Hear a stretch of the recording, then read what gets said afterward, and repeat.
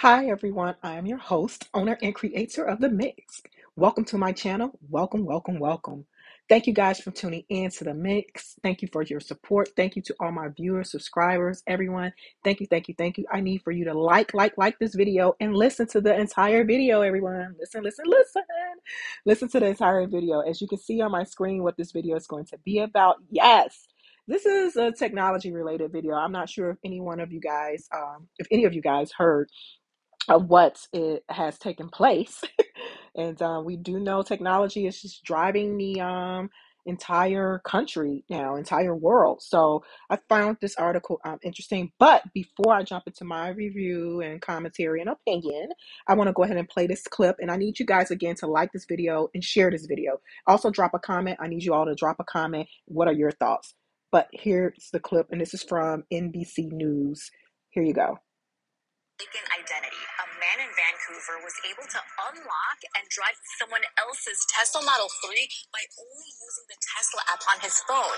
He says he thought he was getting into his own car because it was the same color. He didn't realize his mistake until noticing things in the car didn't look quite right, and then he got a text message from the actual owner who was able to unlock and get into his Tesla. They eventually switched cars. The man says he tried to contact Tesla with video evidence, but hasn't heard back. How Wow. about that? You guys, like, this car is Wow. Wow. I know you guys heard that. Wow, technology is taking over, taking over. But there are some pros and cons. There are definitely some pros and cons to it.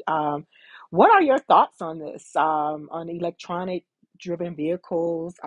Have you experienced one? Also, do you believe technology is just going too far, a little bit too far? I have a story to share with you guys, kind of like story time. Myself, I've experienced a hybrid vehicle recently. I had some service work done on one of my vehicles, so I was put in a loaner vehicle, and it was a Lexus SUV. I had no idea it was hybrid because when they picked up my vehicle, they dropped off the loaner vehicle. So I'm just like, okay, well, I'm gonna go out, do my errands, run my errands, and everything. And I'm like, okay. So I get in the SUV. It's really nice, similar to my vehicle. So I was wondering, you push the brake and then you press the button because it's push start, and I'm familiar with that. And it didn't automatically start like what I'm accustomed to. So I'm like, what is going on? So I'm kind of like, I'm like, okay, I don't want to damage this vehicle. So I'm like, okay, just relax, be patient. So I did it again. And it just took some seconds to click on to connect for the engine to start going. So I'm like, I don't like this. So I got to my destination. I arrived to my destination, and I so once I got out the vehicle, the SUV, the Lexus SUV. So I'm just like, and it was a NX vehicle. Um, I looked, I'm like, oh, this is a hybrid, and I wasn't even paying attention to the dashboard. So when I got back in the vehicle, it's an EV. And I was like, oh, and no wonder why when I was at the light, it seemed like the engine turned off. But I will say this much, you guys. I really didn't like my experience with it. It seemed like it was driving a little bit too rough. I mean, there's some pros and cons to anything, to everything. And I thought too, perhaps maybe my next vehicle would be probably an EV, but I don't know. I don't know, unless I must just probably need to test drive other EVs, other models. So I'm wondering how smooth Teslas drive, because it is an EV. But yeah, that particular Lexus SUV NX, it drives pretty rough. And it's the start after it was like a delay. So I don't know. It was kind of weird, something I'm not accustomed to in terms of delay wise. And I'm accustomed to like a smooth ride, a smooth drive. So I was happy to eventually get my vehicle back. But that was my experience with an EV slash hybrid vehicle. But yeah, so I really didn't too much like it. Although I do like Lexus, the model, it's just the brand, I like it.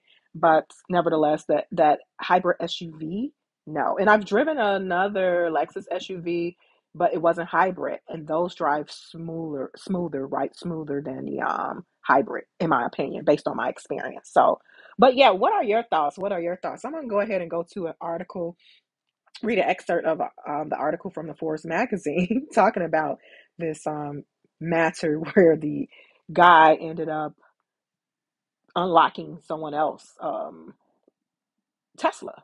It says man unknowingly unlocks someone else's Tesla with app and drives away. This article is from Forbes magazine, as you can see on my screen, and this is posted on the 13th. Just gonna go through some excerpts. I'm not gonna go through the whole article, but feel free to go to Google and read the entire article. Okay, the article cites Vancouver's Rajaj, that's the guy's name, can hardly be condemned for thinking he was getting into his own Tesla last week in a parking lot. The vehicle he unlocked, got into, and drove away in was the same color and make as his own, his very own, after all. The app had done its job seemingly. He had done his job on somebody else's vehicle. Oh my gosh. Yeah, this is funny. This is hilarious. But there had actually been two Teslas parked next to each other. Ooh, that happens. I mean, I went to someone else's vehicle. Let me just insert another story. I've gone to someone else's vehicle thinking it's my vehicle before as well in the past, quite a few times over the years. And I'm like, oh my gosh, this is not my vehicle. um, the man was he was in such a hurry he could so he had to pick up his kid from school. He noticed as he drove, however, that there was a crack in the windshield he hadn't seen before. Red flag. He called his wife to ask about the crack, and she knew nothing about it. When you do have a vehicle, a luxury vehicle or whatever, you kind of notice certain things. I can attest to that. Then he noticed his charger in a different spot. He noticed his charger in a different spot. So that was pretty much like another red flag. The article further states that he noticed his charger in a different spot, and again, that's another red flag. He got a text 10 minutes later, you guys, and read, "Rajat, are you driving Tesla?" Another text explained that he had taken the wrong Tesla. Wow. So the actual owner, not the actual owner, but Rajat pulled over, got out, and saw the wheels on his particular Tesla were different from his own. So that was another red flag. Another one. He then called the texter. Each party was reasonable, and together, amicably, they worked it out. And that's pretty much it. And also, I read somewhere else that they both contacted Tesla, um, and there was no response. There has been no response. So this is going to be interesting. I wonder what Tesla is going to do, how this is going to play out. Because this is a huge red flag, a huge technology electronic era. So, but yeah, I've seen someone operate a Tesla from their phone, and it was just so amazing how they had their vehicle driving to them from their phone. You can do that also. Well, not with other vehicles, model vehicles that I'm aware of, but you can start your vehicles from your phone. Provided that you have the app and all of that with some newer luxury model vehicles. So I am aware of that. But yeah, technology has it gone too far, you guys? What are your thoughts on this matter? This was just pretty hilarious to me, yet concerning as well, because I can just only imagine how both owners were like, wow. So they ended up meeting up one another. They didn't like take it to heart or whatever. So, and of course they swapped cars back or whatever. But yeah, they notified Tesla and crickets as of now. Crickets from Tesla. I don't know how they are going to, I guess, remediate the situation or what they're going to do in terms of because someone was wronged, but both parties were wronged in the situation because that should not have happened. Unless they have some type of disclaimer with the actual Tesla vehicle when it comes to operating the vehicle via your phone and whatever automation they have. And maybe it was a user type of situation. So I don't know. I don't know because I don't own a Tesla and I never test drove a Tesla. So this is going to be interesting to see how Tesla responds and how this plays out. But yeah, I just found this technology related story kind of interesting. and wanted to get you guys' thoughts, wanted to share it, and wanted to just give my reviews and commentary on it. Again, like, share, subscribe this video, like, share, subscribe. I hope you guys listen to the entire video. And but yeah, so what are your thoughts on this? Have you experienced an issue with your technology related vehicle? If you have one that was pretty updated, it doesn't even have to be a Tesla. It could be a GM. It could be, a Ford, because a lot of these vehicles have been updated technology wise and newer models. So it's pretty much technology driven in a lot of vehicles. But do you own an EV or a hybrid vehicle? Like I stated, I had a not so good experience with the Lexus hybrid SUV. I just didn't like how it drove. It wasn't a smooth drive. So, I have no interest in getting one one day unless they update it. And this was a 2021 too. I test drove, well, it was a loaner vehicle. It was a 2020 Lexus SUV. So a newer model. But again, the drive is pretty rough for that particular vehicle. But yeah, have you all experienced driving a hybrid or EV vehicle, electric vehicle? What are your thoughts? What was your experience like? Um, I mean, I don't think we could. It's inevitable. Technology is improving. Excuse me, not only improving, but just updating everywhere, every day. Everything is technology driven, from banks, financial institutions, legal. Now you have online databases for court cases and things of that nature. They no longer house things in the law library. It's the electronic. They still have the law library, but all cases are being it's not being put in books. And I learned that when I was taking legal classes. Cases are being funneled now to a legal electronic database. So. But yeah, so I mean, it's inevitable, you guys. We are living that. We are definitely living that. And you have smart homes now. Can any one of you testify or have experienced a smart home? You have these homes that now a lot of their utilities are ran by technology. Technology. You have the thermostats that are iPads now and things of that nature. So you have solar panels on the roof. I mean, we can't pretty much escape a lot of this because everything is being mandated too in a lot of different states. You have electronic stoves now, and I did. If you go into my video section, you'll read on what I you can listen to the published video on electronic stoves and gas stoves being mandated in New York and in California. So once gas stoves are mandated, you're not going to have a choice but to be stuck with getting or purchasing an electric stove. So, and they gave their reason, but you got to go into my video in the video section to familiarize yourself with what my commentary on that subject matter. But yeah, it's inevitable. Technology is inevitable in so many sectors, so many areas. Like I said, you have online banking. Even the big banks have transitioned over. You have paperless environments, all of that. So you even have now, you can conduct your taxes online, with a lot of people do their own taxes around this time of the year, with these databases, and it pretty much does it for you, so you just plug it in your information. A lot of things is, like I said, it's technology driven. We have no choice. We have no choice. I know you have now in construction, you have I know my son was sharing with me, you have these blueprints now. Blueprints are becoming digital instead of paper. So we don't have a choice, you guys. We don't have a choice. We don't have a choice. That's the way of the world. Everything is transitioning to totally like electronics and database. You have the grocery store self checkouts where you scan in your own items. And that's and a lot of this is eliminating jobs.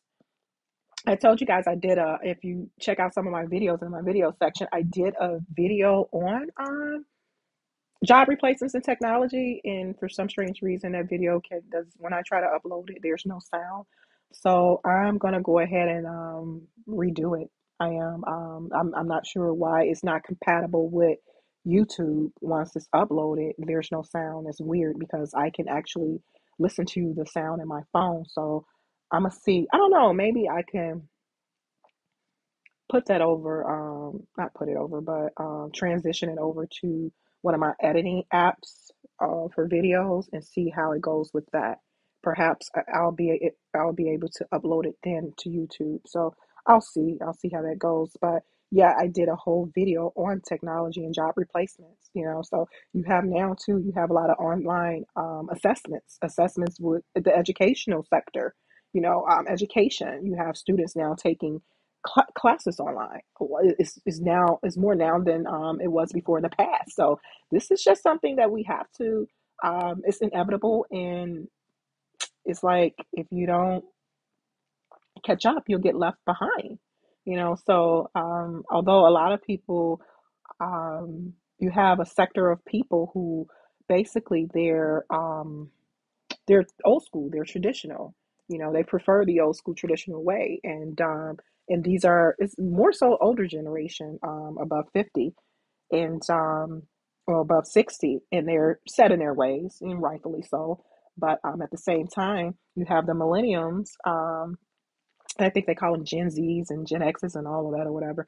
You have well, Gen Zs and millenniums, they are born into this. They have been born into this, so it's what they do. You have Ubers, they just, everything is on an app. You have self driving vehicles now. But do you think technology is going too far? Please drop a comment. Drop a comment. Let me know your thoughts on this. Man unknowingly unlocks someone else's Tesla with app, and drives away. It can happen. It can definitely happen. It can definitely happen. I know I was sitting in my car vehicle once, I'm gonna say a couple years ago, just sitting in a parking lot after I left the grocery store, and somebody came up to my vehicle like it was their car, and I looked and I jumped. It was a older person, and it was a lady, and she's just like, oh, I'm so sorry, I thought this was my vehicle. I mean, it happens with older vehicles, not just apps. So just imagine when it's electronics, when that's in the mix, and the apps too. It can definitely happen. It can definitely happen.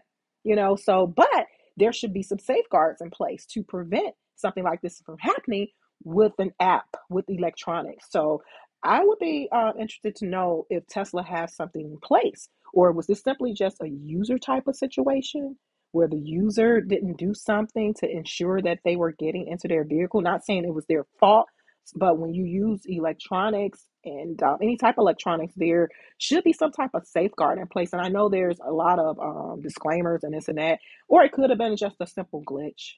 So did he select the right model? Did it pop up? You know how sometimes when you're out and you find different hotspots, it's so many different hotspots pop up. So which one did you select, that you can get in?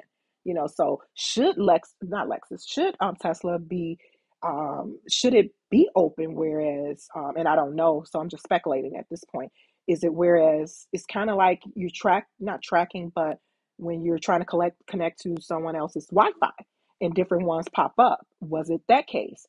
And if so, should that even be a part of Tesla? And I know there's trial and error with anything electronic driven, and pun intended, there is trial and error with that. Um, However, when you're dealing with a vehicle and people lives, that's a huge safety thing, a safety concern. So it's definitely a huge safety concern. So does Tesla have it? Whereas you select your model when you're logging into the app, and different apps pop, different not apps, but different models pop up, and you select the wrong one, and then it opens it. Ugh. I'm thinking maybe that's probably the case. I don't know because I don't own a Tesla. I'm just again speculating. What if that's the case? Like, um, is it the same as the Wi-Fi connecting, and the guy just selected the wrong one? And if it's set up that way, should there be some type of controls in place? Because you could accidentally select something and it lets you right in, especially if there is no lock on it in terms of Wi-Fi. So yeah, drop a comment, you guys. Drop a comment in the comment section. Again, like, share, subscribe to my channel. Like, share, subscribe. Share this video, everyone. Share this video, and I need you to comment. Share this video. Share the mixes video. Share it, share it, share it. Again, this is my technology driven video. Again, the article came from Forbes and the audio came from NBC News, on YouTube, via YouTube. So Just like to cite my sources. Like to cite my sources and give credit where it's due. But I just thought this story was interesting, and it speaks to the times that we are living in. We are definitely living in. So again, drop a comment, like this video, share this video. Thank you guys for tuning in. Thank you guys for supporting my channel, The Mix. I will talk to you all soon. Bye.